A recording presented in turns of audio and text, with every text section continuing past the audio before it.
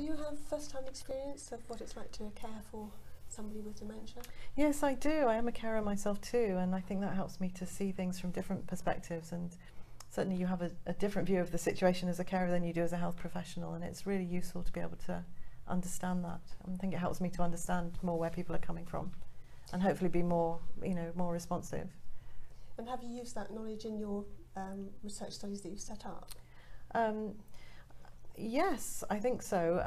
I mean, I think one of the things about being a carer is that you experience a lot of different situations and interactions, and it helps you to think about perhaps better ways of doing things. And I've particularly I suppose it helped me in particular in working in getting interested in working care homes and nursing homes, and thinking about how we can improve quality of care and quality of life.